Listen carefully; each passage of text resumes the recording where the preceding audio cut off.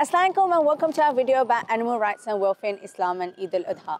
As I was growing up, I used to love the idea of Eid, but one of the things that I often struggled with was the sacrificing of animals.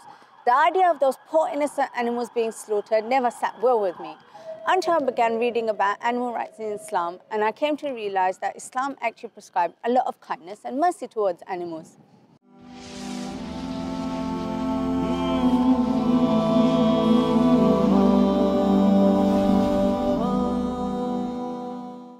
Once I began reading, I came to realize that the cycle of life and the food chain work by having a group of organisms depending on a series of another as the food source. As humans, we need meat. It provides us with vitamins and minerals such as vitamin B12, calcium, zinc, and iron.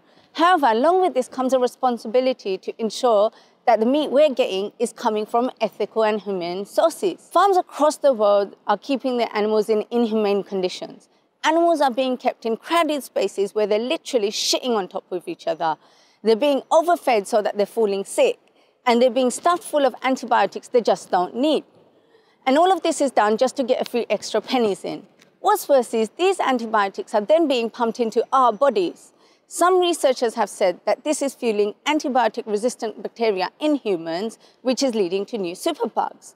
What would our Prophet ﷺ say if he were to see the state of farms in today's day and age? As Muslims, we should be ensuring that animals are being treated with mercy and kindness. And a good example of this is an incident that took place with our Prophet ﷺ. The Prophet ﷺ once entered a garden and saw a camel which came crying to him. He approached the camel and rubbed off its tears and asked, "Who is the owner of this camel?" The owner replied, "It is mine."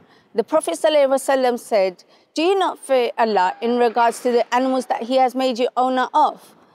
Indeed, your animal complained to me that you starve and overwork it." This shows us that we should be ensuring that animals are kept in ethical and humane conditions. The halal way of slaughtering. Most Muslims are aware that we cannot eat meat that has not been slaughtered by saying Bismillah first. But did you know that it's actually prohibited to slaughter one animal in front of another? The fuqaha unanimously agreed that this is one of the etiquettes of animal slaughtering. So next Eid, why don't we educate Muslim brothers and sisters around us not to slaughter one animal in front of another?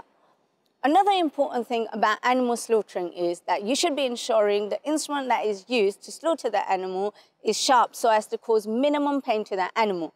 The Prophet ﷺ said, "If you kill, kill well. And if you slaughter, slaughter well. Let each one of you sharpen his blade and spare the suffering of the animal he slaughters." Finally, it said that you shouldn't drag an animal to slaughter or treat it violently. Eating less and eating only when hungry. The Prophet ﷺ used to be a huge advocate of eating only when you were hungry and to stop eating with a little bit of hunger left. This was one of the core principles that kept doctors away when Islam was being spread across Medina and its surrounding areas. Inshallah, we will cover this topic in another video. You might be wondering how this topic relates to today's video. What is the basic principle of supply and demand? If we're eating less, there's less demand to provide meat quickly in huge amounts by the farmers. This means farmers are able to keep their animals in better conditions, and it also means that we get better quality meat. Being kind and merciful to animals. Every day we hear about how animals are being abused in the news, whether it be the bullfighting in Spain or the illegal lion hunting in Africa. Islam has always emphasized being caring towards animals from the beginning. Islam outlaws tying up animals for target practice or for simple fun, which causes them harm. The Prophet ﷺ said, a woman was once sent to hell because of a cat which she detained. She did not feed it when she detained it, and she did not let it free to eat from the vermin of the earth. On the other hand, people have been forgiven their sins for being kind to animals. A famous instance being of the prostitute who saw a dog dying of thirst and gave it water in her shoe. She was forgiven her sins. And finally, I'd like to touch on Eid al-Adha. The purpose behind Eid al-Adha isn't just having fun, sacrificing animals and meeting and greeting each other. It's actually about the huge sacrifice that Prophet Ibrahim nearly made of his son for the sake of Allah subhanahu wa ta'ala. As Muslims, would we be able to say today that we're that connected to Allah subhanahu wa ta'ala? We can't even be bothered to see whether animals are being mistreated or not when they're being sacrificed. Yes, animal sacrificing is a huge part of Eid al-Adha, but along with it comes a responsibility to ensure that the animals are being treated ethically and humanely. We also need to be ensuring that this meat is actually going to the poor and needy who don't get this luxury.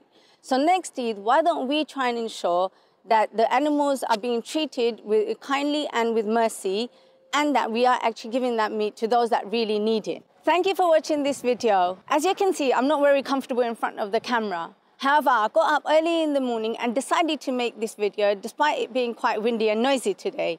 And that's because I feel passionately about animal rights and welfare. If you like this video, please do like and subscribe to our channel. And don't forget to share it with your friends and other Muslims who are animal lovers.